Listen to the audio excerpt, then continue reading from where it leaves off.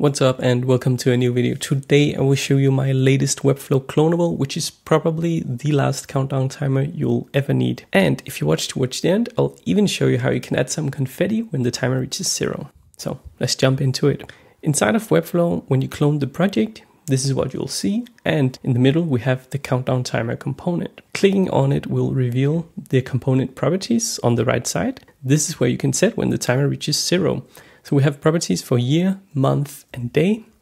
And we have a property for the time, which is a 24-hour format. So this will define when the timer reaches 0. So in addition to set the ending time and date, we have another property where you can set the time zone mode, where we have two options, fixed or local.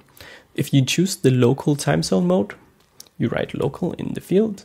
And then the timer will reach 0 when the time that you set has passed in the visitor's individual time zone. So that would be great for counting down to a specific day. The other option is the fixed time zone mode, and that means that the timer will reach 0 at the same time for every single person, regardless of their time zone.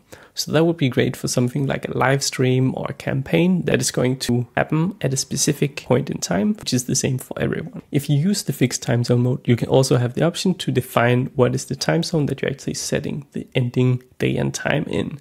So you can write UTC and base it off of that, or you can put another time zone by using the offset hours. So let's say I wanted this timer to reach 0 in about an hour. So today is April 13th. And I'm just going to use the local time zone mode here. Publish. Okay, so now we can see the timer is just about an hour off from hitting 0. You can even add multiple of these countdown timer components. You can just duplicate it. You can place it wherever you want to. So if you're getting the Webflow clonable, you already have the component in here and it's fine, you can use it, but it's very likely that you already have a project and you want to paste the component into your project. So let's try how that works out.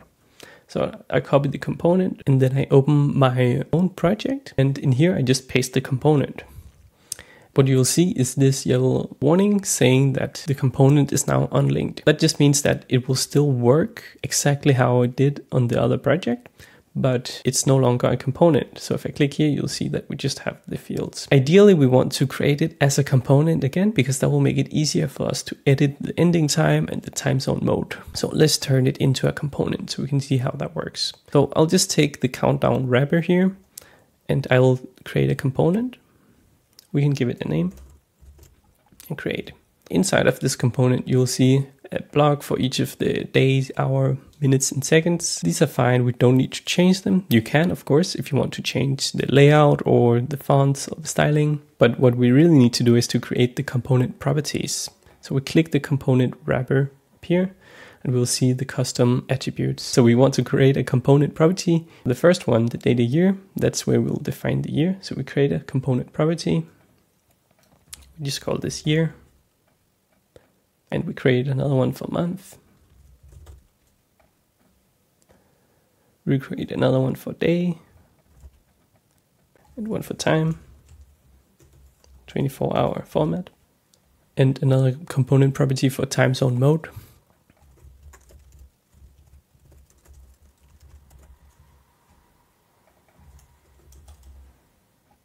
Also writing a bit of help text so we don't have to remember how it actually works and what are the possible options. So that's actually all we need to set up for the component to work. Inside of the component, you will also see a code embed. This is where we have the code that actually makes it work.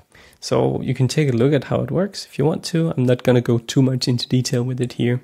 But one thing I will mention is that when the timer reaches 0, the code will send a custom event called countdown ended. We can use that to trigger some kind of action, and that's actually how we can make confetti when the countdown reaches 0. But now we just created the countdown timer and we have the component out here. We can set the ending time and date, and that's all good. So let's just try to set something and then publish so we can see that it works in our own project as well. So now I just set specific date and time and publish the site. And as we can see, it's counting down in days, hours, minutes, and seconds. Okay, so now let's look at the confetti. How can we do that? Well, I'm gonna add another code embed up here. I'm gonna paste a snippet in here. I'll make sure to include it in the clonable, so you can also just copy it if you want to use it. Here I'm using a library, Canvas Confetti, and we are creating a function that will blast emoji confetti.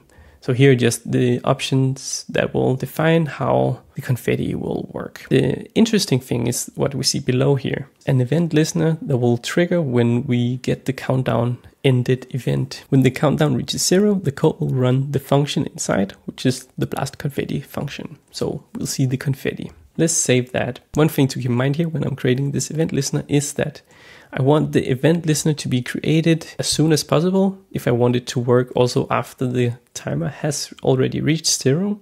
So that's why I'm actually putting it above the countdown timers. You could also put this in the head of the project, which would probably be a better idea. Now I'm just going to leave it in here. So let's set a timer that ends a bit sooner. So we should see some confetti real soon.